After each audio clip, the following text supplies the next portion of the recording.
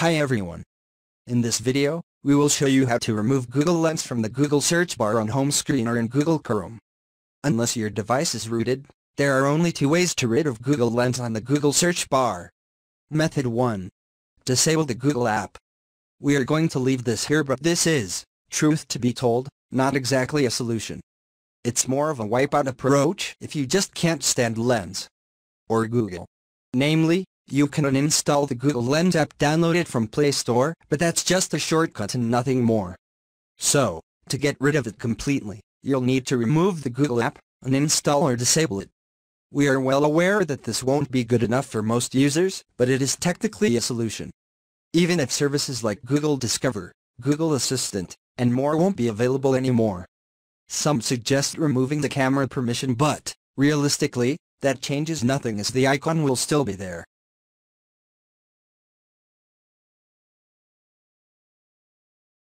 Method 2.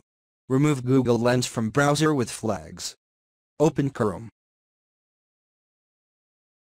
In the search bar, on the box, type Chrome, flags and open the page. Once there, search for Lens.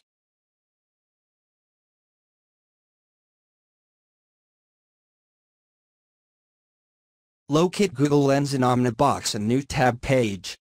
It should be set to default.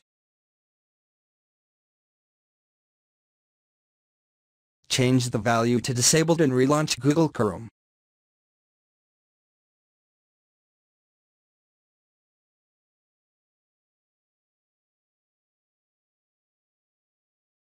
Also, if you like image search instead of Google Lens in context menus, disable the Google Lens powered image search in the context menu experimental feature.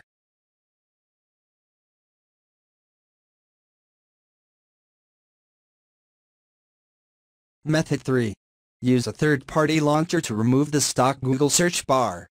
If you are bothered by the Lens icon in the persistent Google search bar on the home screen, but need the bar and other Google features, you can use a custom launcher.